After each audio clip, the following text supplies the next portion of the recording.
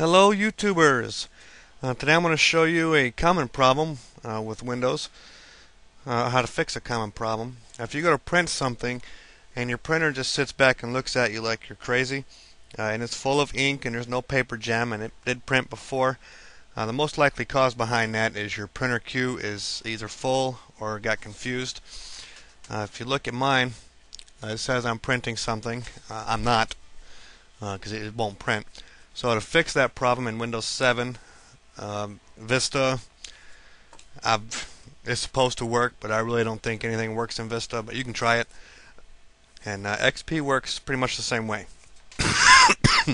So to start, in Vista and 7 you click circle thing, XP you click start, go to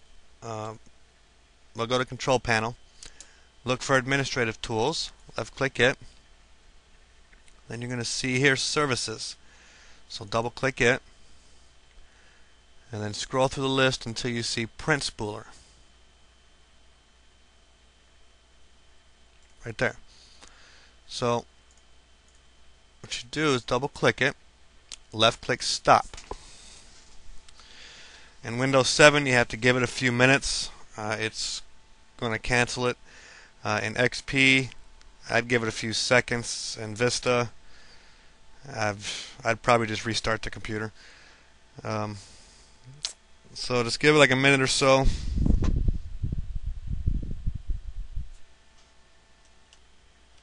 Alright, after it's sat for a few minutes, you'll notice that my icon down here is gone. So just click start,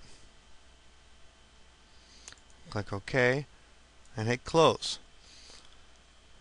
Now next time you go to print something, it should print just fine. If you want to make sure that what you were printing is gone, you can click start, go to devices and printers. You'll see my printer, see what's printing, and I have nothing printing. So that's how you get a stuck printer queue unstuck.